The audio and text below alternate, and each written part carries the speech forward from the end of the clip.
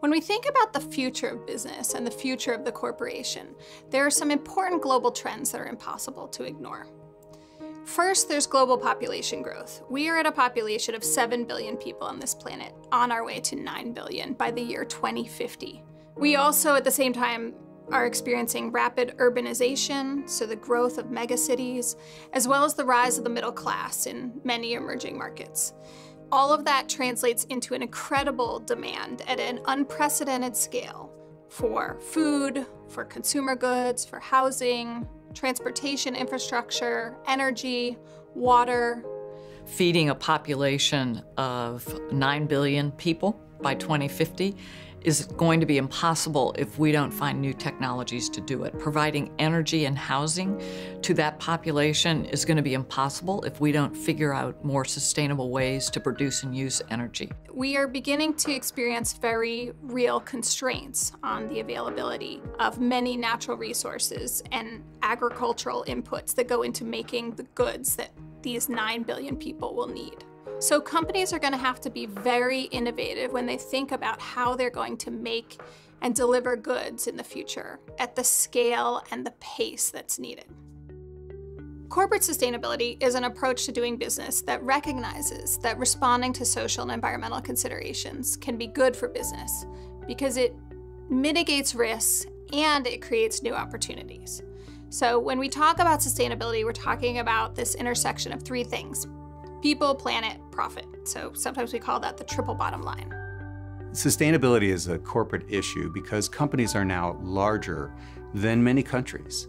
Multinational corporations do business around the world. They have revenues exceeding the gross national product of some countries. And with that kind of reach, it's imperative that companies bring their values to where they do business.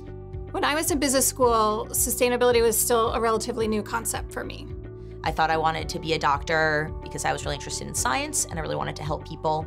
And I realized after taking a few environmental science classes as part of the biology major that it seemed that the long-term demands for using science to help people was going to come more from natural resource management than from medical innovation. And that the next wave of critical care that's going to come to the average human was going to come from where they get their food, their water, and their energy, rather than where they are getting their medicine and their medical care. So that's why I shifted into really caring about sustainability. I was instantly hooked on this idea that we could use the power and the scale of the private sector to address large-scale global social and environmental challenges. It's a very compelling idea, right? That we can take the financial capital, the human resources, the skill sets, the discipline of business, and apply it to innovating solutions to some of the world's biggest problems. One of my best experiences I've had since coming to business school was my internship at Walmart. I was working in global food sourcing, and they're really focused on lowering their food waste. It's a really big problem in all sectors of the food system right now, is that we throw away way too much of our food. It's a business challenge, it's also an environmental challenge, and it's a challenge to the consumer, and so Walmart's taking it very seriously. It was really exciting to be a part of that project. It really opened my eyes to different kinds of solutions that I'd never thought about, from packaging to logistics to how long a piece of produce stays on the truck. There are just so many opportunities to tackle that environmental problem that also saves money. And that's why companies like Walmart are taking food waste so seriously right now. We see sustainability as not just a risk management tool, but a piece that should be embedded in the business. If it's not fundamentally embedded in the way we run the business, then it really won't be lasting. The role of the corporation and the expectations for corporate leaders are changing. Consumers are demanding more transparency. They care not just about what a product is and what it costs, but they also care about how it was made and where it was made. Sustainability is all about internalizing risks in your supply chain, in your workforce, all the way through to the way your product is made, to the way your product is distributed and then thrown away. It's all about recognizing that our natural resources are limited, that the way we treat our workers is critical to operations, and that it's not something that we can consider as charity anymore. It's something that is really central to the way that we operate businesses.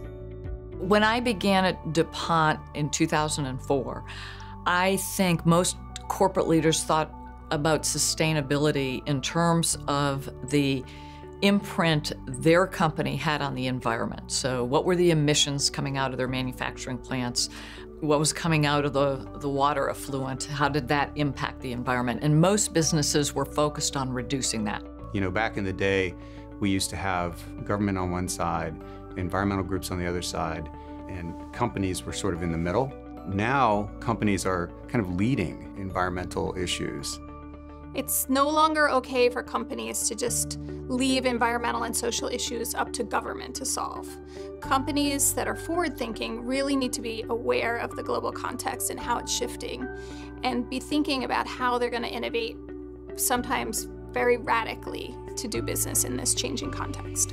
It's gone more from a footprint reduction to an opportunity. How do I grow my business by bringing products that are going to make society more sustainable? And I think the corporate mindset has changed again from looking internally to looking externally. As companies get into sustainability, they realize that there are really strategic opportunities around sustainability as a way of driving innovation in their products, as a way of understanding their supply chain better and finding both more efficient and effective ways to manage their broader business system, as well as understanding where there are kind of red flags embedded in their broader business system that they need to address now before those become liabilities to the company.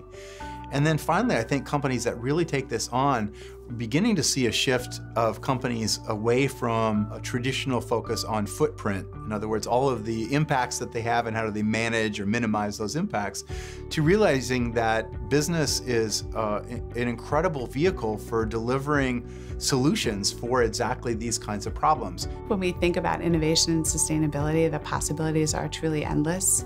I think that we can look at the challenges presented to us, climate change and challenges related to our changing world, not only as challenges and problems, but as business opportunities. I think that our opportunities are endless to create new types of energy, new types of ways to run and fuel our world. I think that actually we're at one of the most incredibly opportune times in our existence. The opportunities are really tremendous. Today's students are going to be the ones leading change and innovation in the future. I'm very optimistic about the future because I firmly believe that people act in their best interests, and people's best interests can align with the environment's best interests. That we want healthy foods, we want healthy world, we want healthy communities, and that we can achieve that through a mix of making smarter decisions and developing smarter technologies. I believe that those solutions are well within our reach. It's about identifying them and then helping them grow and helping them become central to our day-to-day lives. I believe that there has been a fundamental shift in the mindset of organizations toward a more sustainable practice and a more sustainable mindset and a more long-term view. And that leaves me optimistic that we can tackle this and be rewarded for it. We're seeing that markets are rewarding sustainable actions amongst businesses. We're seeing that consumers are valuing it. And I believe that we can continue to make that impact and more now than ever need to focus on it. No matter what industry you decide to work in, for the rest of your career, you can be a sustainability champion. If you're going to work in marketing, you can work to make the product design or the packaging choices better to minimize waste. If you're going to work in supply chain operations, you can advocate for better sustainability and labor standards with your suppliers. If you're working in investment banking, you can be a champion for impact investing, for green bonds or low carbon portfolios.